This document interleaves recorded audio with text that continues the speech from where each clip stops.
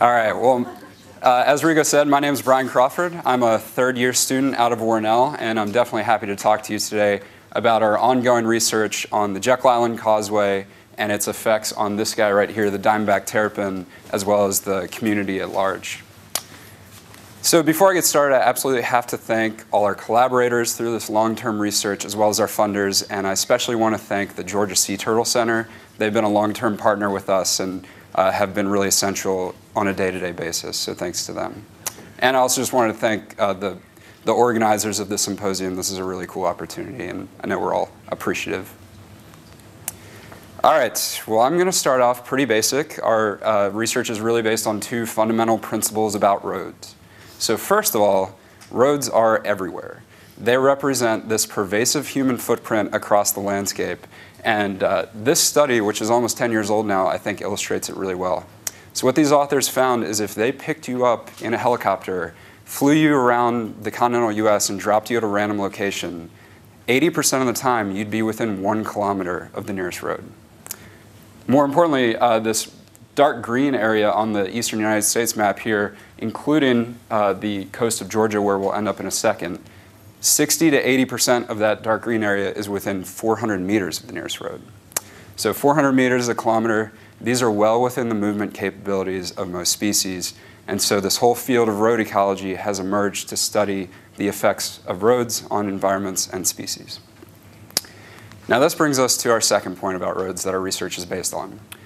For a diamondback terrapin, a road is an extremely dangerous place to be, even if they have perfect 10-2 driving posture. So the real picture that terrapins face on roads is no less harrowing. So if you haven't met this species before, this is the diamondback terrapin.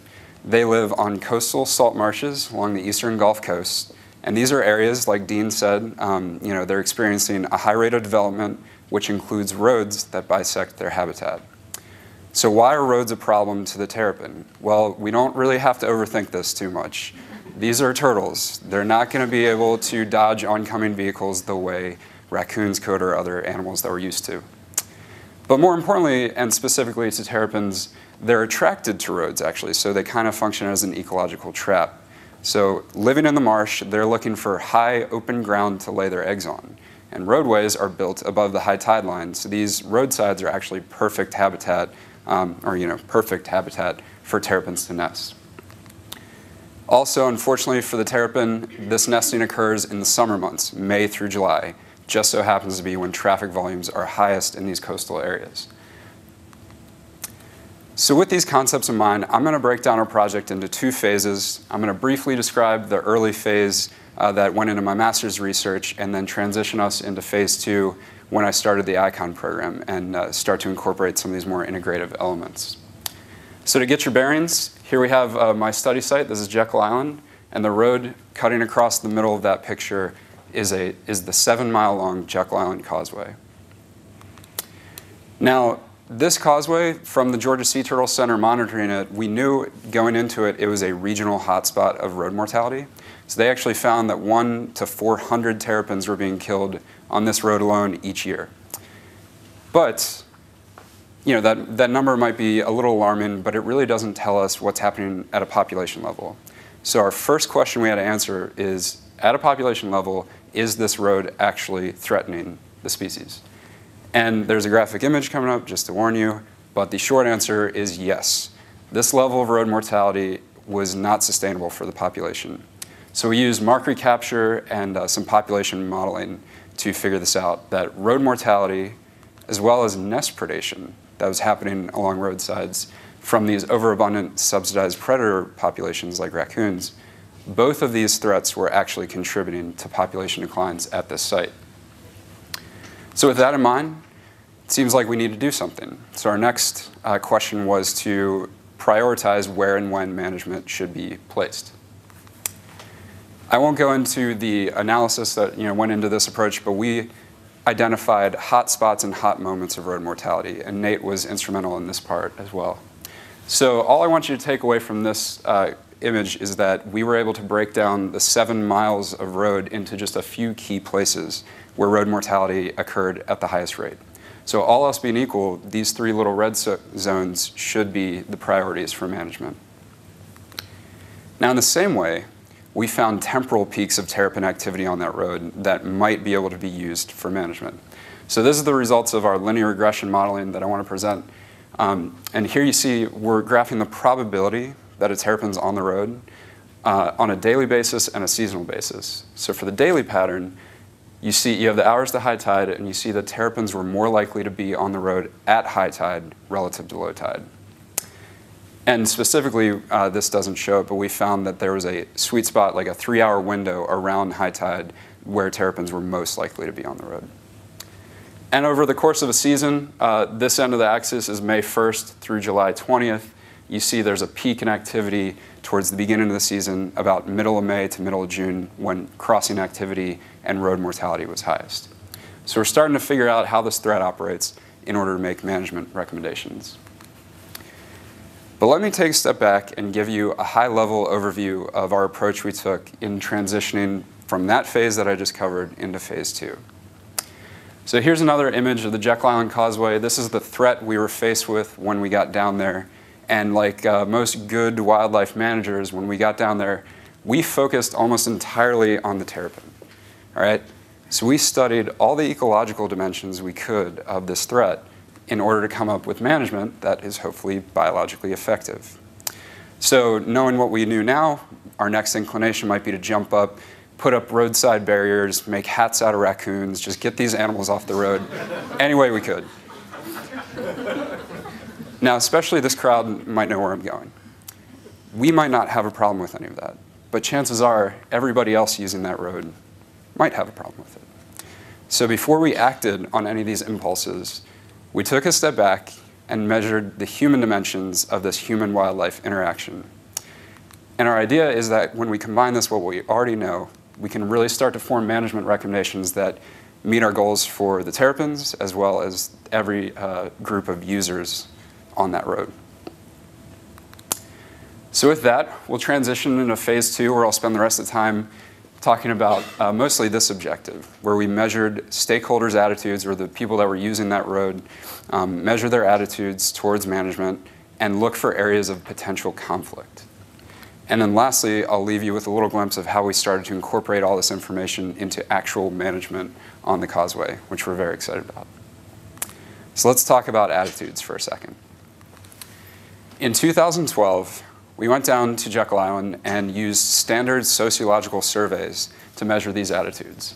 And we identified 3 major patron groups that were using the road and therefore affected by any management decisions that we come up with. And these were visitors, residents, and employees of Jekyll Island. For visitors, we used on-site surveys in person across different visitation hotspots on the island, like beaches and picnic areas. And we got a really high response rate, as you see. People were very receptive to what we were doing, very eager to share their opinions, so that was great. We put the same survey online and distributed it to listservs that we had access to for residents and employees. But this yielded a lower than expected response rate, so we just followed this up with some more on-site surveys of these groups in order to get adequate sample sizes for each. What did we measure? Well, we packed quite a bit into a very short survey, but I mainly want to talk about 2 different types of attitudes that we looked at. The first is general attitudes. So we asked these general questions like, should we manage terrapins on the causeway, and asked people to agree or disagree with it. And we used these 3 items to create a combined general attitude score for each respondent. But next, we actually had in mind a list of management actions that we were either starting to test out on small scales or that we had heard been done on other roads. And we asked people's attitudes towards specific management, so how acceptable each of these and a lot more that I'm not showing you are. Now, these specific actions covered a wide range of things, some that affected drivers directly, like lowering the speed limit or using these flashing lights you see here that you might see again. Some actions that directly targeted terrapins, like putting up barriers, simple things like that. And then remember that raccoon predation problem, it was a problem, so we needed to ask how people felt about even lethally removing raccoons. Through surveying about 1,300 people, we were able to find that there was a very high support for general terrapin management. This was a very supportive community, But that story changed when we started to look at attitudes towards specific actions. So I ranked these in order of acceptability. And what we saw is that there was a group of actions that seemed to be highly acceptable across respondents, like using short fences, those flashing lights that you saw. There were a group of actions that were mildly acceptable, like reducing the speed. And then there was a group of actions that was relatively unacceptable, like putting concrete barriers up or lethally removing raccoons. But again, I want to point out that the least acceptable action was to do nothing.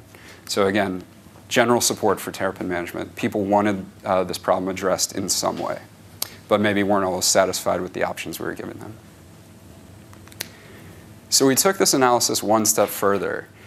We wanted to break the responses up back into those 3 patron groups and look for any differences in attitudes within and across these groups.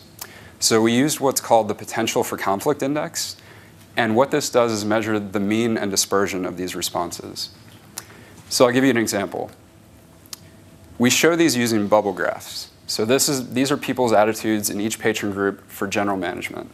Now the size of the bubble and the number next to it represents the potential for conflict index. This number ranges from 0 to 1, 0 meaning minimum conflict, 1 meaning maximum conflict. So the larger the bubble, the bigger the conflict was within that group. People were more had a higher disagreement towards their attitudes towards that management action. So for general management, you see everybody's pretty much in agreement and thinking that this is an acceptable option. However, when we looked at attitudes towards flashing lights, reducing the speed, and using concrete barriers, 2 patterns began to emerge. First of all, you can see visitors always tended to find these actions more acceptable than residents and employees. And we can go into why that is maybe after this.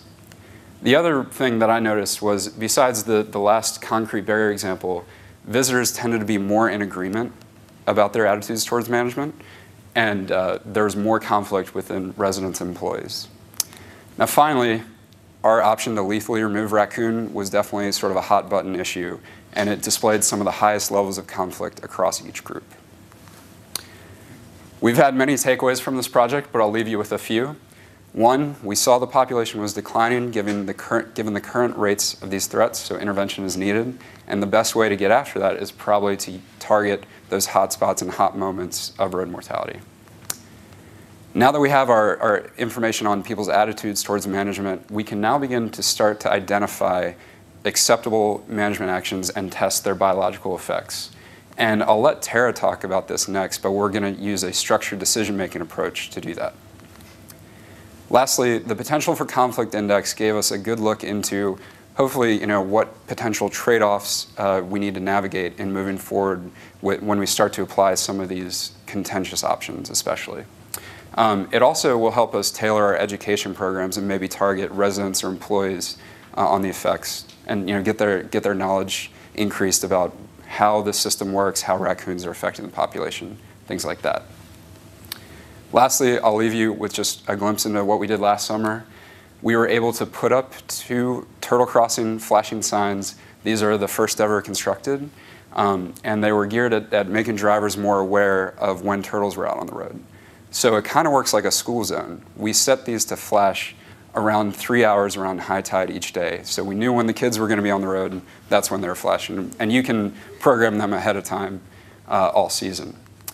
Now, it's just 1 summer's worth of data, and we'll monitor them again next summer. But I just wanted to point out that we found a lower percentage of struck and dead terrapins when the signs were on versus when they were off. It's just 1 summer's worth. We can't draw too many conclusions, but it does seem like they're lowering the rate of road mortality, just at least in that direction. So thank you very much. That's all I have for you. I'd love to take your questions, but if you want to email me them as well, that would be great. And thank you very much for listening.